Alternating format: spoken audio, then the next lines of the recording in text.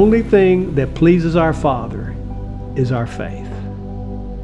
And that is not anything anyone can teach you. That's not anything anyone can show you. You have to express your faith in your daily life.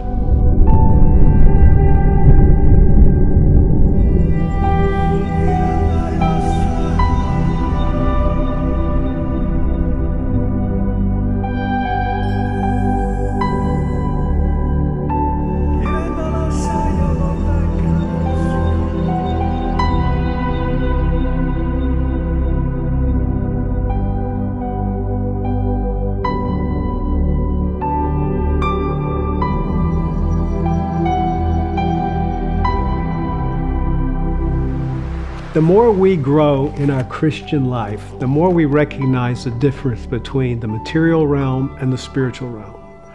The more we understand the spiritual realm, the greater responsibility we have for changing the condition that not only we operate in, but the people around us. Now, I don't mean you physically change their condition. I mean that your action to change your condition by your conscious participation in the reality of where you are and what you're doing automatically affects your surroundings, whether that be a people, a circumstance, whatever. Your conscious participation with the world that you've created starts to disassociate you from that world. Remember, we spoke about how God created the material planets, earth, all of the things material. But He gave man the ability to change or create his world through his belief system. That's what's called free will. Whatever you choose to believe is the world you will live in.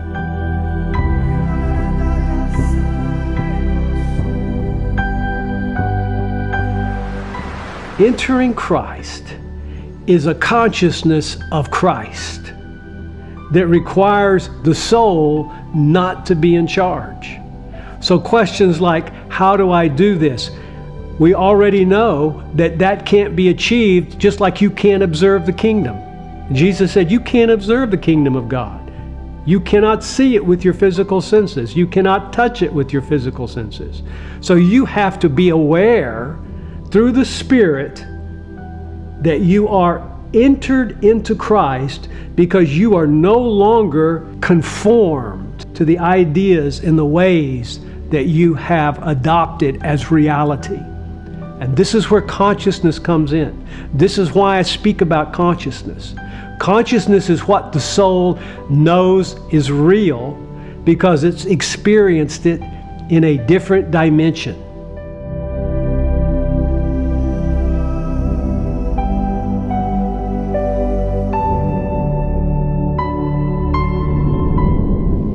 Jesus had a vision. His vision became reality in his soul.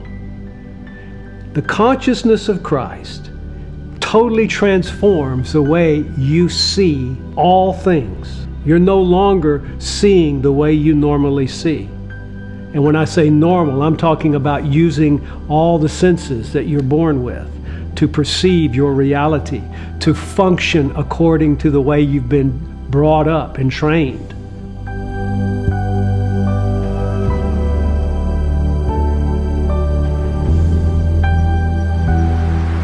Science tells us that we're only conscious 10 seconds out of every minute. When you can start prolonging that awareness and being more and more aware of your condition, not trying to alter it, not trying to substitute one thought for another, but aware of what's going on inside of you, then you become in the present. And what's in the present? Faith is now. Now is faith. Faith is in the present. What pleases God? Faith. When you're present, when you're conscious, you are pleasing God because faith is operating in your life.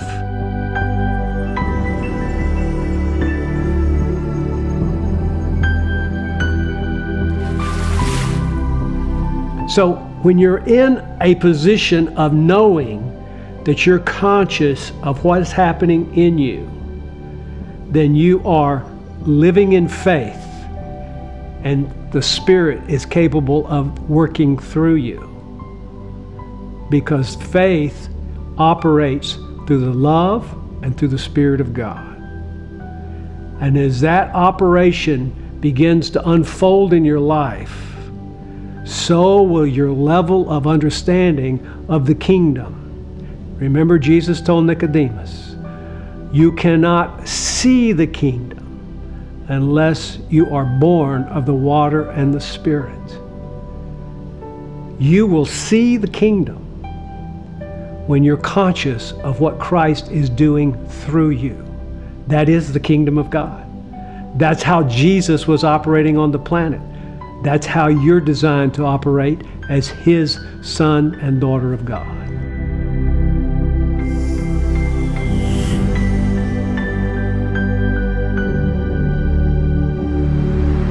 Do you not believe that I am in the Father and the Father in me?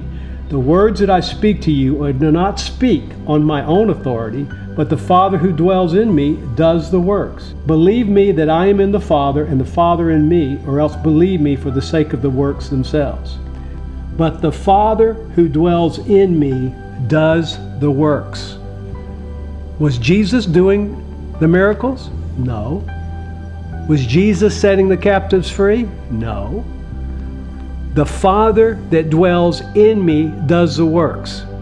So when you enter into Christ, you're no longer trying to do what religion has taught you you should be doing as a Christian. You're now being led by the Spirit. You're now allowing the Spirit to do what He's designed to do in you and through you. But that means you have to be conscious of your condition, of your position, and what is happening all around you. Not changing it, not trying to alter it, but conscious of it.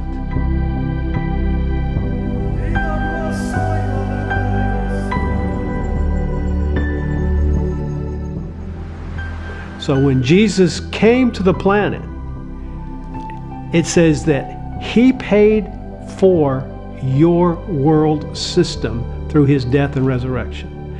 That's what salvation is.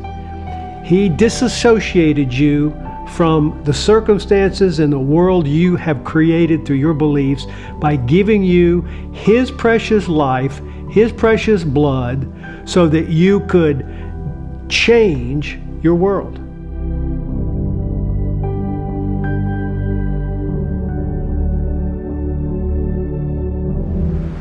Jesus was walking every day on this planet so tuned in to the spiritual realm with His Father because of His faith.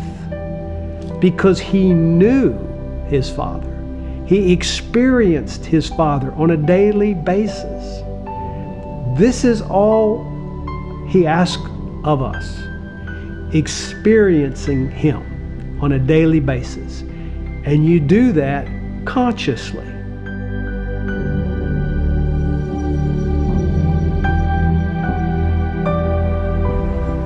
It was symbolic for the present time in which both gifts and sacrifice are offered, which cannot make him who performed the service perfect in regard to the conscience. All the actions of the Old Testament, all the people keeping the law, would not perfect their conscience. How much more shall the blood of Christ, who through the eternal Spirit offered Himself without spot to God, cleanse your conscience from dead works to serve the living God? This is the old law, the covenant of the Old Testament, talking about you cannot change the way you think through actions.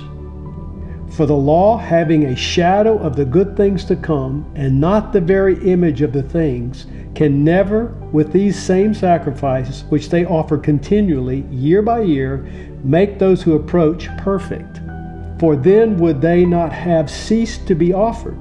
For the worshippers, once purified, would have no more consciousness of sin. Your consciousness of your condition is the first step for the Holy Spirit to draw you to that place you've been longing for. You call it the new birth, call it whatever you want to.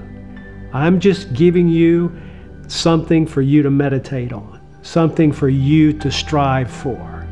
Be conscious of your condition. Don't try to change it. Don't try to alter it. Just be aware of it and ask the Holy Spirit to enter into your life and let Him conduct the transformation.